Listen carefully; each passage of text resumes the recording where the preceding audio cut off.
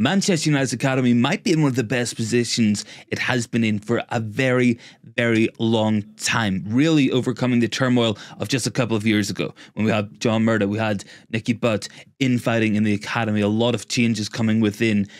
Very, very exciting times ahead for Manchester United's academy, and some of the players at the minute, they really are taking Manchester United's first team by storm. Garnacho and Mainoo, two players really, really making a big, big difference. I think Garnacho's maybe been one of the best attacking players at the club this year. I don't think that's an exaggeration to make, even though he has had times where he struggled for goals and assists. The moments Garnacho can come up with are genuinely different gravy. We've seen that there with the overhead against Everton. We've seen that there with his goals against Galatasaray. The confidence, the aura around Garnacho.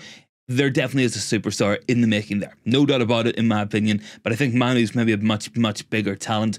I mean, got all the headlines, got all the attention, and has the fan base talking, and he hasn't had any big moments. And that's just because Kobbie Mainoo has walked in as an 18-year-old to this team, took the team by the scruff of the neck, and said, I am the best midfielder in this club, in my position, I'm going to play. And look at the difference he makes on that pitch. So composed. He looks like a player who is 28, 29, not 18 years old. He genuinely knows where to be, what to do, where to drop. And I really, really cannot wait to see what Kobbie Mainoo does throughout the rest of his career. But look, we knew about these players. Let's have a look at some of the other players, because this academy is doing so well this season. The under-18s, 11 matches played, 11 wins, 37 goals scored, only 7 conceded. They are absolutely turning things up. Of course, we've won the Youth Cup in recent seasons as well. Really, really golden generations coming through at Carrington. And I want to look at some of the best players coming through, some players we want to keep an eye out on. And one of those is a guy I've been talking about for a while. It's Shea Lacey. Shea Lacey, young right winger, can play on the inside as well. Operate maybe as an attacking midfielder. I think it's because his best kind of area is to attack the sort of right half space in that sort of channel area. Really two-footed, really has nice turn of pace, nice low centre of gravity, everything you could want in a modern day winger, Shea Lacey has. And he can do it inside. He reminds me of Foden in a lot of ways. Really, really top level player there. Maybe the only problem we have with Lacey is his current injury and the physicality issues. But I think he will grow. I think he'll grow into his body. I think he will get stronger, and I think he'll be much harder to knock off the ball. Hopefully he recovers from this injury in enough time to come in and maybe make a difference. You could maybe look at pre-season if you are Shea Lacey, target that. And I think across the last couple of seasons, we've had players break through at least one a season. First season under Ten Hag was Garnacho. Second season, of course, it's been Kobbie Mainoo. Could next year be Shea Lacey's year? I think it depends on his recovery. I think it depends on how he finishes the season when he does come back. But really, what a player we have in Shea Lacey. But Shea Lacey's not the only one. And at 15 years old, we have Amir Ibragimov as well. I know I've badly pronounced that name. I really do apologise. But genuinely, a top quality young player here as well. The talent that Lacey and this kid have combined, man, we could be set for a long, long time. Certainly in the creative areas, really, really, what a top player. And I'm just so excited to see what he's going to do. Playing at the minute in the under-16s, I think he can make that jump to the under-18s as well. I think that team's ready to have a player like that in it. And I think in terms of the quality that team is showing and the form, it's probably a good time to get him in. I really do think so. And I think that's a good sign when you have 15-year-olds playing under-18s. That's a good sign because they are able to come in and play beyond their years. And I think we've seen the same with Mainoo, we've seen the same with Shea Lacey. Let's get him into this team as well. But look, they're not the only players as well. I think Isaac Hansen-Aaron, really exciting young player.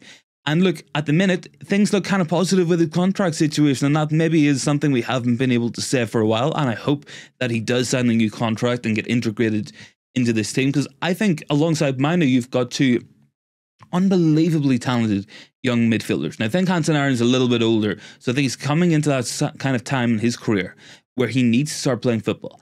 And if it's going to be here, if he's going to break in at Manchester United, fantastic. If that means a loan deal, if that means going somewhere else for his own development, I completely understand. I just hope it works out at United, because what a player we have in our hands. I want to see more of him. I want to see him breaking into this team. And the glimpses we've had in pre-seasons gone by, I think we've seen a lot from this kid, and I think we're going to see a lot more in the future. Look, they're not the only players to look out for. Plenty more to keep an eye out on as well. If we're looking at goalkeepers, Harrison looking really, really good as well.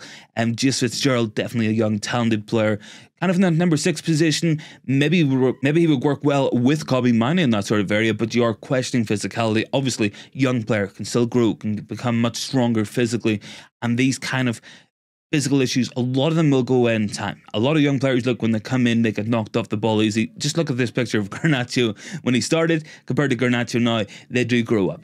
They put on the mass, they get on the strength, and they become harder to knock off the ball. Not everybody can be Kobbie Mainoo. That has to be expected, but certainly a top talent in Jayce Fitzgerald as well. I mean, I think there's other players as well. I think the Fletcher brothers are looking very good. Obviously, Jack Fletcher caught the eyes, really playing in the Youth Cup this season.